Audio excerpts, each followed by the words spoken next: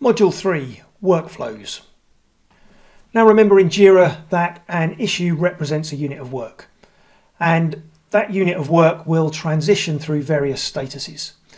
And those statuses by default might be a to-do, an in progress, and then a done status. And the power of Jira comes from that ability to configure this workflow. So when you view a workflow for your project, you'll see that for this particular issue type, the task issue type, we have a to-do, an in progress, and a done status. And our unit of work, our record in Jira, can transition from the to-do state to in progress to done by using the drop down here to transition to the different status values.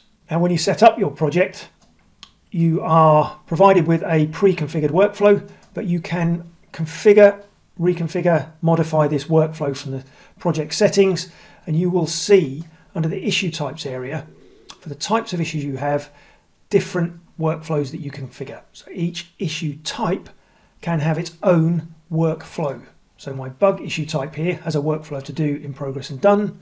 And if I go back and look at other issue types, we could configure a different workflow for those. So my epic might just have two statuses if I wanted, to do and done.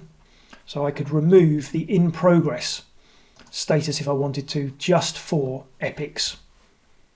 And that's an important concept to understand, because for the different types of work you're undertaking, they may have different workflows, different status values that you want to configure in Jira. But as well as configuring those status values, the other term you may find used when you're working with Jira is the concept of the transition. And the transition is the move from one status to another.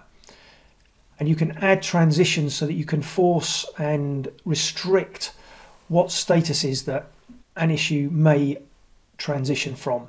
So it may be that you don't want to be able to transition directly from to do to done, in which case you would force the transition from a to do to in progress. So I might add a transition from status to do to in progress. And I might call that transition starting work. And in this way you can kind of force and control the transition and the process that people have to follow, and configure it to map the business processes that you run within your team.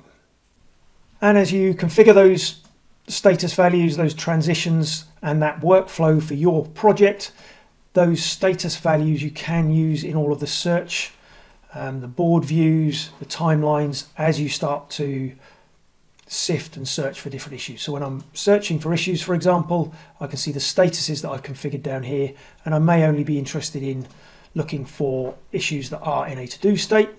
And likewise, when I'm looking on a board view, I can transition the status values here by dragging and dropping my issue or the card for that issue from one column to another. So this is another way to change the status of a record in Jira, so that when I view this, you'll now see that that status has changed to in progress. And I can complete that particular piece of work by dragging it to the done column. And here, now when I view this issue, we'll see that the issue is now in a done state, because we transitioned from in progress to done, and we've marked this piece of work effectively as completed.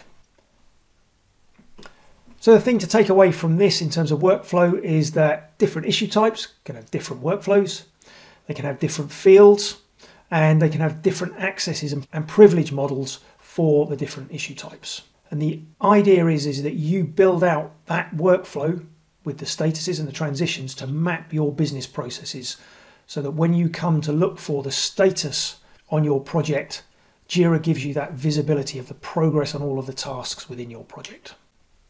So in the next video, we're going to have a look at a final core concept, which is components and versions within Jira. And this is just another way to group, organize, filter, and search for issues within Jira.